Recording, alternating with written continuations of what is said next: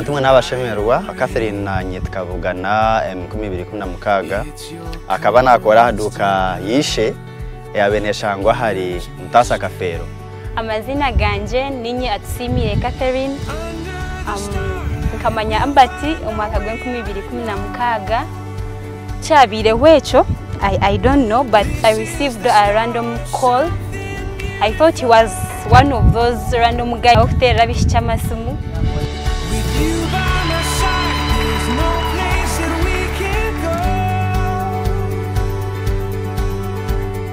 This is the start of something beautiful.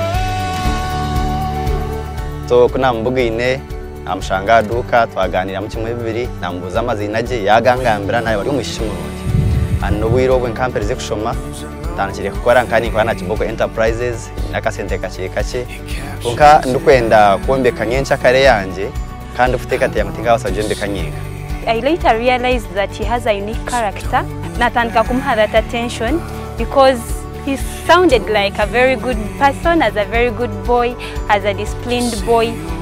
For some reason, I gave him the attention, and from there, we developed a friendship to ababanywanyi, and twaguman tugamba simu kumara obwire buringwa. To an extent that every night, kaba twinegambira simu, and I would not sleep before he calls me.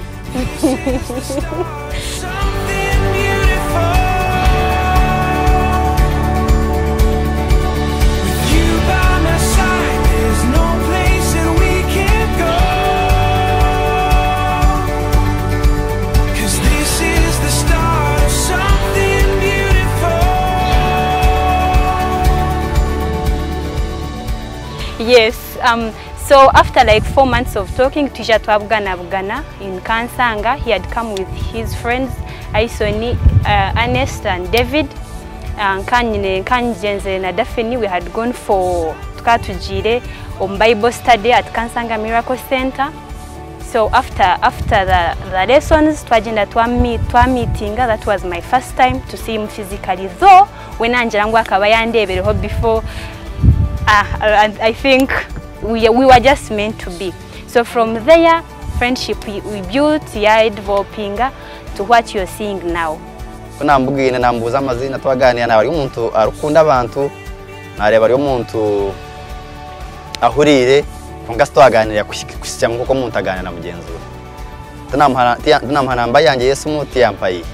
Nataha kuna shirembara badata mkainda arambara kuna shirembara na kaino mwana wanje unabenda na umunju bakumeta Boniface namugambira ntaza tanashanga umwishyoko nti nibamweta Catherine yangira ngo wabona kashekuru kandi uko no wanya togo mushikani kano witu hatuno wacaro ani namba Yesu majimpereza tankiraho tankaganira tumantaganira asumugambera mugambira nti ninyabati wakumetinga izoba kebyo nanga banza mbinga akambinga imyezi keshatu nukumutera masumu araga kwata arikunya ngo aribize later on twakwatagana twatankagumantuganira umureba kwari uko kubanza tujya twa meeting kwamwera ningo kwikumaho katwagiye ku meetinga nahita abasigazi banje twazayo.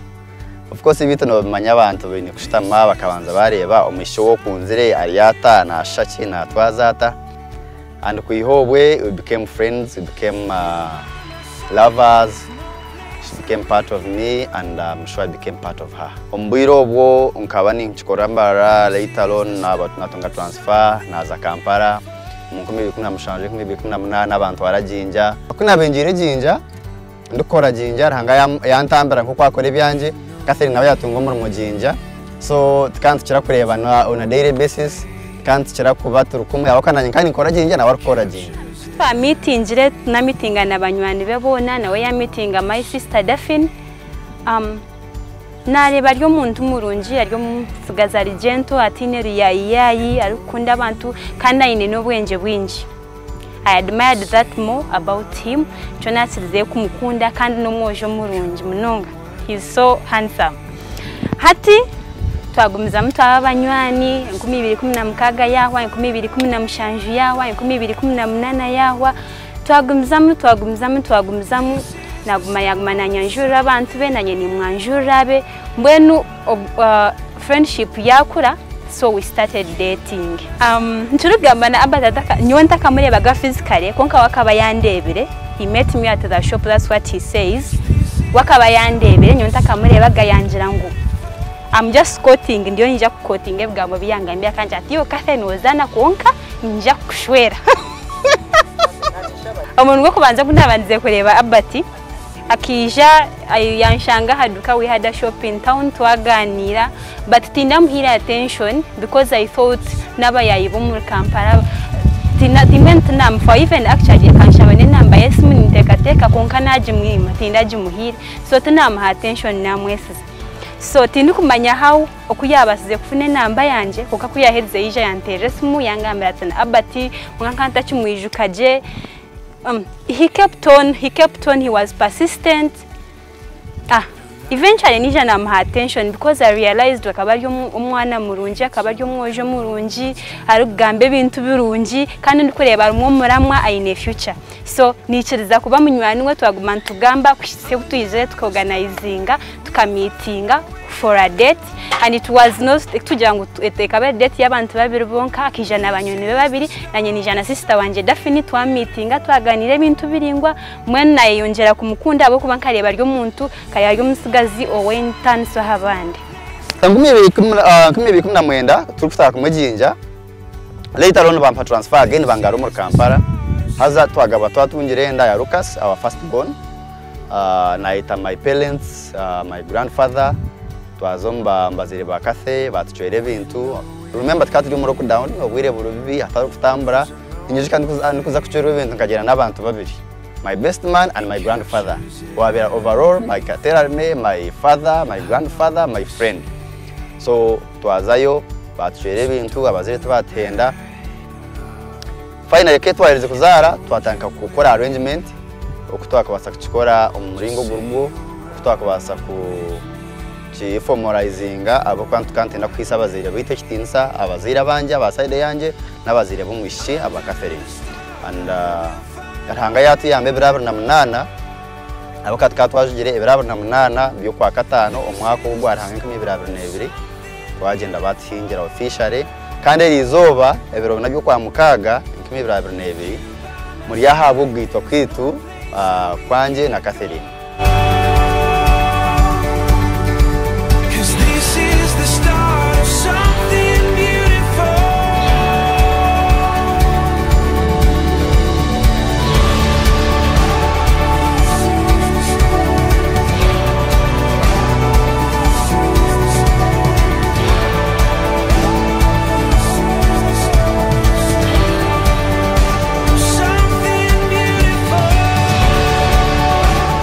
Catherine no muntu ari very funny, no muntu rukunda abantu, no muntu rukunda gukora, no muntu rukombeka kandi nangwa icyo cyayine ekikire cyanje, no muntu rukunda kusevinga nyo wakasende nemanya kakora kongo kakuma nicyo ntakumanya nyo binakora kasende kanje kamanya ngo yizoba nyenda koreki no bokora kindi bakukikora oba nkirungi oba nkibi, but uwe nabanza yashitama yakora analysis. She's very good at doing analysis. Kundate mweze ntakorga muzinga hishiza ni economist no bamanya byabo kundate mwintwaro nja kuyama mwintwarebere zazitakorgamo takozitama and for me nyuka kireba nko mugisha abo kuba obwiro bwingi abashira tukumanya ku mesente tukumanya ku mamaka ntumanya gakora ntumanya gombeka ntumanya kore sente no kubaho ko ngoko zikomana kigumwe. So kunarebera ine character je yakunkiza nasimara ngecha kabiri. She's a very beautiful woman. She's very charming. Nakunda abantu obana ba side yanje obana ba side eye na atasieka and no muntu ari strong uko wasa kugira utena musuko muka noza kwishanga uko wagize gatoza kurwo mukade no baza kugaruka next week gashanga yabire kindi ibintu bibintebe nabanze kumukundaho. Of course if you are beauty umuntu kushanga rumurungi ecyo ngiye first impression umuntu yaro murungi ni first impression kana jangwa katari murungi number 1 nganta kujya haduka kuza kubanza kumutera ikiboze ndikwende namba Yesu you get konka ebyo no kongerwa okureba umuntu kabanza yakwa attractinga nicyo kubanza konka kandi ku maintaining akaguma nawe for long time no kongerwa and that's what actually I loved. Akataka kwirona kwezi turugamba hasimu Abert yangamye ajya twanga Cathy no manya ati nyo nyinza kushwera nareba umuntu confidence yaine yandenga yanshobera. I didn't take him serious by the way. Nyo nagira ngo nateka gune byaburije by'abatukazi bagambera bishiki kwenda kubakakasa, so I didn't take it serious. Konka we akaba serious kandi umuntu okwishikirize bwambo ekigambo cye kiyaraganze. And ninsima mukama ngucyabahweri izo. Twahereze ku meetinga, we continued twagumizamu relationship yitu yakora, twa meeting abanywani bitu ya meeting abanywani be na meeting abanje. Umwaka gwa 2019 ebero 12 nabyo ku 11 he proposed to me. I invited me for dinner. By that time akana korra Kampala nyondi jinja yanyeta. I just came, I thought we were just going for normal dates nkaburijo kaza kukena shanga banywani banje baryaho na best man we Isoni, and he proposed to me, and of course I had no option kabanyine kwichiriza because he really, I was actually waiting for that nkani ndeba twiro. And yes, kutarjiro muri gihe cyo we started twatandika preparing, twatandika kutebekanisa ukwijomba bazire. Unfortunately mu mwaka gwa 2020 October twenda gukora all the functions, COVID hit and we had to postpone them to now. Kano mjogo mwaka gwenyine gwe 2020 Ruhanga yatu blessinga, we conceived with our first born Lucas Itungo no amani ntwebaza mukama. Obushwere kikatandukwa Ruhanga. Ecyo ne kintu cya Ruhanga kubwo mu Genesis obu Ruhanga yahanga Adamu akeza kumuhanga kareba ngo Adamu ne ecyakurakinga akakugwejegeza Adamu akamuha mu rubaju akamukora mukazova kweta Eve. Icyo kigo mu Bible kikatandukwa Ruhanga. Konka ekikuru cyabyona obushwere no kubutambuza amusinye gwa Ruhanga ko yabutandikire ebyakishobero kabyegekera Ruhanga kandi nyewe ndi umuntu uri nyine ikintu gacyahisha. And no speeches are my father-in-law aizengo bushwere tukwase Ruhanga. And nyine ekinyetegereze ngo omwanya go kurwana nense ori kurwana samani kintu mugasho muhango warwana nense ori kurwana kigambo cya Ruhanga ningashembabazi nimanyisa cyaho omwanya go kugira ngo kora atunge issues no muntu atiyo ko samani ko mutogo wawe nikiyambaho washtama hamokeherero kashaba Ruhanga kakwereze imbabazi. Echo kachirabaho umwanya go kuza kuyomba ahoko mwe no yomba gambe cyo tagambe nyencha ke cyo rukwefuza konka wo kunama ninga washtama kashaba Ruhanga kweze imbabazi no kiraba hizo bararenga okwezi kwa umwaka gwa century ho nangwa ndikezo niteka ngo ecyo kiyambira abazire betu zo mu bushwere obwe nako buwona kandi abazire betu bakabatagire makamarongi nga bakabatari mu mbera nonyi zo kuzara no kutukuruza konka bakagomusiriza ahabo kumanya ngo Ruhanga ni wakombe ku bushwere.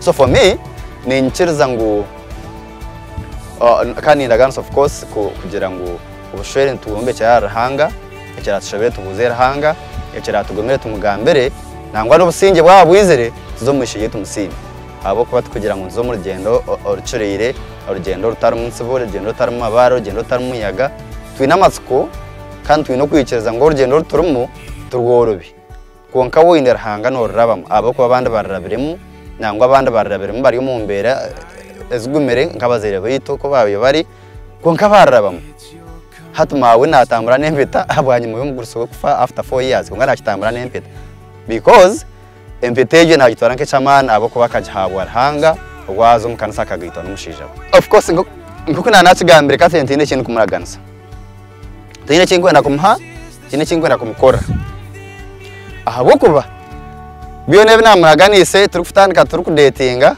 ahize nabireba kwereke kintu kushaba Ruhanga ampereze imbabazi ezongerwa hazindi mbo mushija nkabandi omushwere emiyaga yensi nebigezo byensi mbirabemo ngome nabo mpaka kufa kuganyo na abatwabwana abatogo mukureba namusha wamagezi minja inobwenje bwinji munonga kandi na challenginga so nintekateka ngo habwenjebwe ayitkomere gumanti to interactinga abasize kunyongeraho because no muntu uri ku challenginga nobo ku girlfriend we konkaka kugambira kintu okareba mu matches cyakuhatinga but it's the truth and you need to do better. Echo ncho cyanyongireho kindi tubasize kufuna umwana ekindi twayikashitini sankechi mbwenu we have grown up together twakora businesses hamwe twazara umwana abanywani be bahinduka abanywani banje abanje bahinduka be family ye yabe yanje yabeye mwe ntindikiro omuntu omwe in short. We thank God because he has enabled us to reach this step. We thank him for the grace. Tumwebaza mukama butisa kitinisa ekyo kwasa preferring oshwere bwitu tukamuhiza kitinisa anabazire bitu kandi nitunisho gabo tukatunge kitinisa ekyo. We thank our parents both sides. Abazire bitu bona ntubasima banywani bitu mikago ya tata mikago y'abazire bitu ntubasima kandi tubebaza kandi tongera kubebaza arahanga tongera no kumukitinisa kunkukira byona tongera kumushaba ngo akereza amano bwenge ubungira habu niko yahira Solomon kubasa gumatambura mu mbabaze okwirinde bicemo no kushikirwa kwensegi mpaka okufasha kutotanza.